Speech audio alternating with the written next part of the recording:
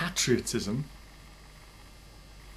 is the last refuge to which a scoundrel clings. What is patriotism? Patriotism is love of country. Patriotism is love of your land. Patriotism is love of land which in the past, which today for many people is cause to lay down their lives, to shed their blood. Many for millennia throughout history have lain down their lives for their native land, for their fatherland. Pater in Latin, patia in Sanskrit, the ancient Indian language, means father. Thus patriotism, love of the fatherland, love of the native land. Is it possible to love a country? Do you love your country? Do I love my country? Is it possible to love a country? I think today, in our globalized world, our interconnected, interdependent world, the notion or concept, the meaning and value of patriotism is changing, or perhaps has changed irrevocably for all time.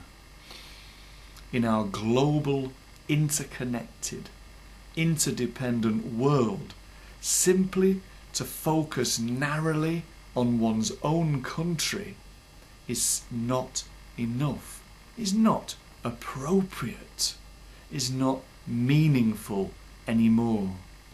Especially in these days of economic recession, to simply focus on the well-being of our own country, on the well-being of our countrymen and women, to ignore the needs of others in other parts of the world and focus narrowly on our own needs, our own ambitions, our own targets and goals, leads to protectionism, leads to so narrow a focus that we will simply fight and fight to the bitter end, to the bottom, and render ourselves and those in other countries,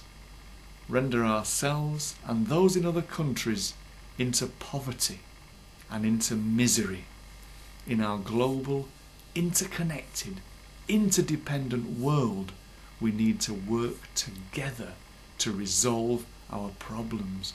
We need to work together to create a harmonious world to the benefit of all. Patriotism in modern global society, where we're encouraged, in fact, where I believe we need to think globally, i.e. to concentrate on our day-to-day lives in our local space while maintaining attention on the global realities for all of humanity, is not only significant, important, but a necessity. We need to broaden our gaze beyond the narrow limits of our particular world and become truly global citizens. We need to protect not our local world, not our native land, but we need to protect our planet for all humanity and for future generations.